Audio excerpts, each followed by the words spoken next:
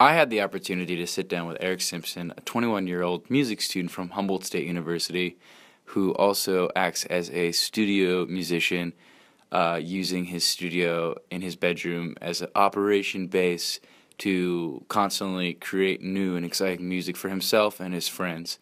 We sat down and discussed his influences, the music he likes to make, and some other issues.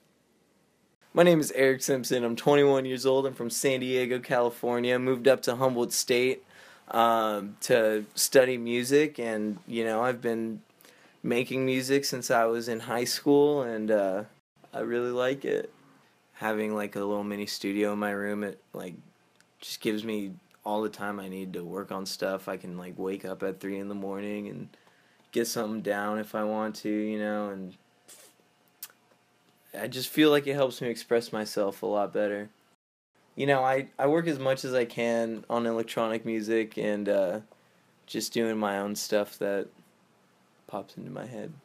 I draw a lot of inspiration just from the music I listen to, and I try to keep a nice variety blend of music going on.